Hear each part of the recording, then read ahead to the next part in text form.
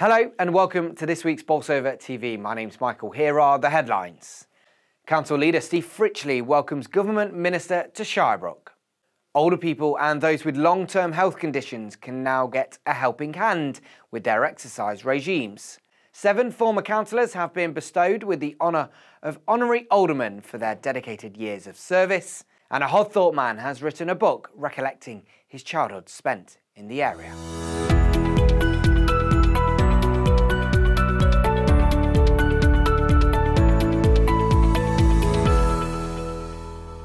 But first, the past 18 months has had a significant impact on local economies across Britain.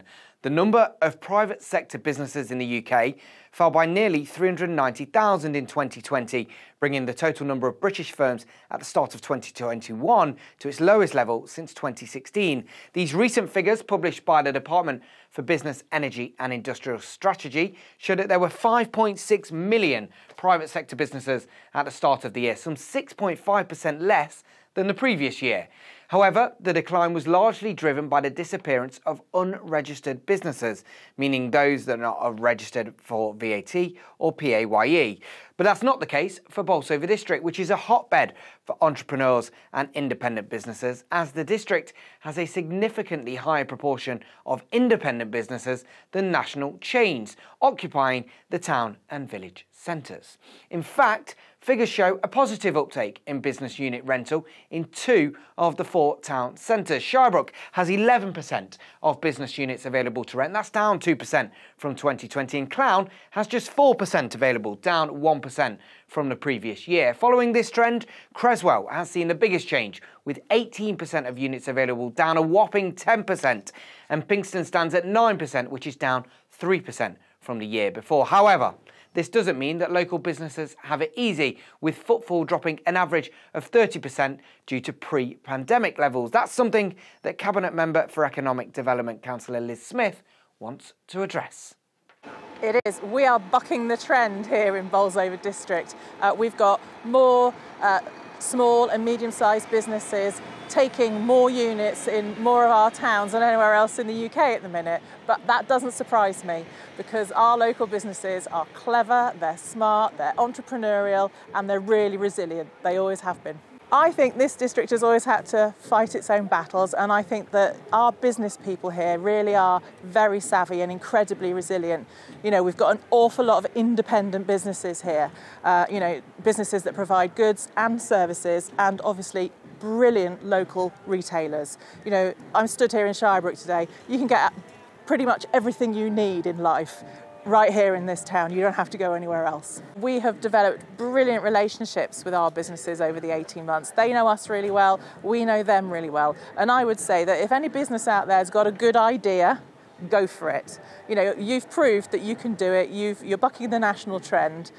If you want some advice, the economic development team are always there. They can advise you on the technicalities of that new business venture, or even, you know, any funding streams that may well be available. Now, as we get older, it's a common factor that our bodies slow down. We aren't as flexible and we can't do what we were once able to. But the council is looking to reverse this trend and help those with limited movement or suffering from a range of health problems with its launch of the exciting new Wellness Hub. Designed for older adults and those living with long-term health conditions, the suite boasts 12 power-assisted exercise machines supplied by UK manufacturer Shapemaster. The power-assisted exercise technology provides a helping hand to exercisers, giving them a low-impact, full-body circuit workout. I went along to the launch day to take a look at what was on offer and speak to some of those involved. Yeah, the Wellness Hub is something we created through some COVID recovery funding. Basically, it's power-assisted Shapemaster kit, and basically what happens is anybody can get referred through our programme. So if they meet a certain criteria, there'll be access to this room for 12 weeks. It's a brand new facility what we've opened. It accommodates people, cancer rehab, cardiac rehab, pulmonary rehab. The biggest thing now, certainly with the pandemic, is the social side. We're here to support them, qualified to support them. But in the grand scheme of things, the social aspect of this room as well is going to be massive for them. It's going to be an highlight of the week, which we've been told in some of the feedback we've received. What do you think of the machines? You've been here for a bit of time. Have you used many of them? I've used almost all, and I think they're great. You've got the social side, but also the fact that you've got the instructors and an organised class. So, because some of the machines aren't appropriate for my injuries, but others are. So it's absolutely wonderful. It's really good, really good.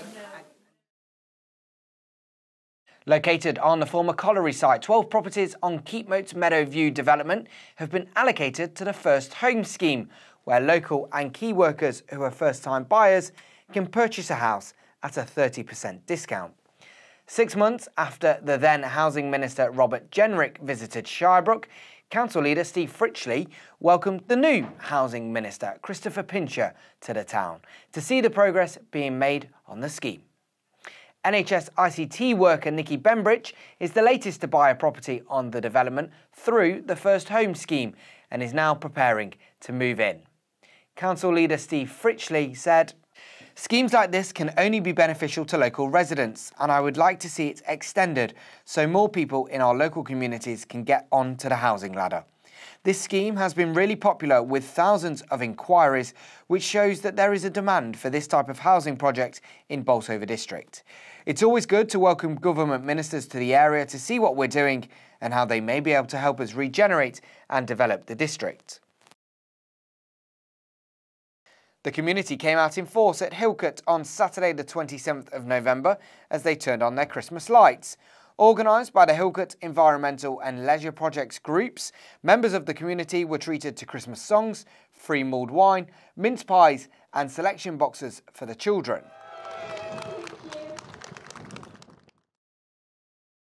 7 former councillors received the title Honorary Alderman for their dedication and service to the council and its communities at a special ceremony.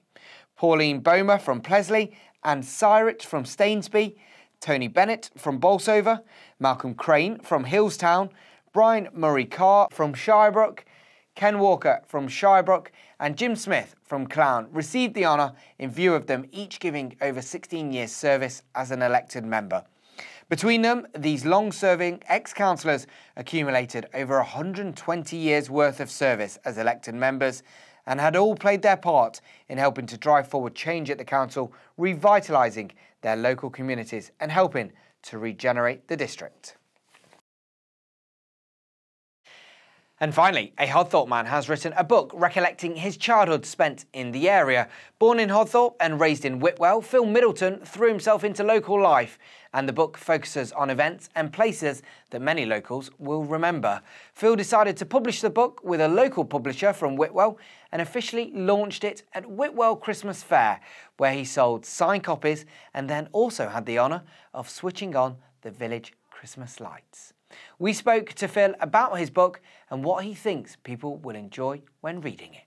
The book itself is the result of a conversation that took place in our office 11 years ago when I retired, and it started out with a bunch of us seeing how far back we could remember from the villages we actually grew up in, and I wrote about 4 sides of A4 and thought that would be it.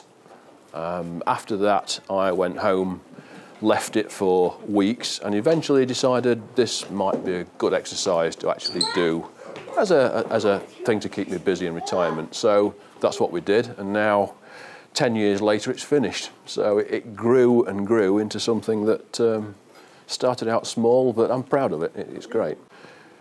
It covers Worksop, Whitwell, Hodthorpe, the businesses, the families, the characters, the people that I grew up with and that many people around the villages will remember and talk of even now. As I say, I like to think of it as a tool that people can look at and maybe it'll stir them up to think, oh yeah, I did that, or I was at that school, or I did my shopping in that shop, and maybe it'll just trigger them off to have some nice thoughts about the place and maybe do their own little bit of reminiscing as well. Well, that certainly looks like an interesting read. I look forward to getting my hands on a copy very, very soon. That's all we've got time for this week. Thank you for watching, and I look forward to seeing you next week on Bolsover TV. Goodbye.